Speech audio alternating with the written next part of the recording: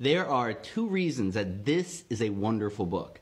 One is because it is a magisterial tome written by an intellectual and I think big-hearted scientist about the mathematics of how creatures must form. The second thing that's wonderful about this book is you can reliably send my toddler into a helpless giggling fit by going, "No, no, no, not Darcy Wentworth Thompson's on Growth and Form, the complete revised edition." Dear reader, it works like a charm every time. And it is actually the complete and revised edition that brings pathos to this book, because Thompson wrote this book during World War I. He was too old to serve, he was a scientist, he had nothing else to do, and so he wrote this amazing book that is still a textbook today. And then he revised it during World War II. Could you imagine doing that while the whole world went completely insane and you just sat there and worked on your science because you knew it would matter again eventually?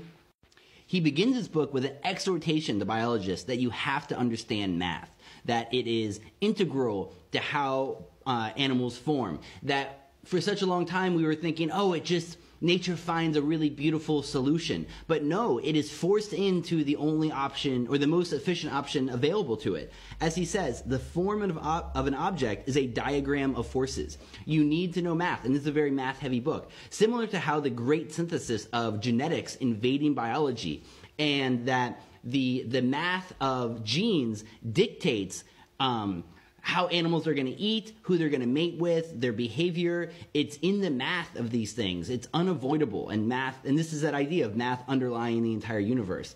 But you just let these books roll over you. Don't worry about the math if you don't care about the math. I don't care about the math. I care that this guy starts off with not only references to Aristotle and some great novels, also to Gulliver's Travels. And he throws roses to Swift for making his giants the correct size in proportion to regular humans and doing the math of that. Though he said it wouldn't actually work that way. If you made humans 10 times larger, we would have quite different proportions because of muscles being volumetric.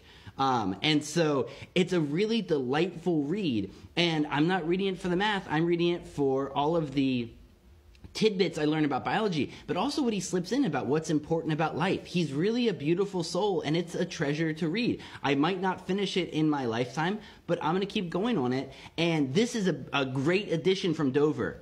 Dover, I love you so much. Thank you for everything. And you can find this book online as well. With books like this, just read the intro. You don't have to read all of it if you stop getting into it, but the intro alone, you get such a great insight into what a cool guy Darcy Wentworth Thompson was.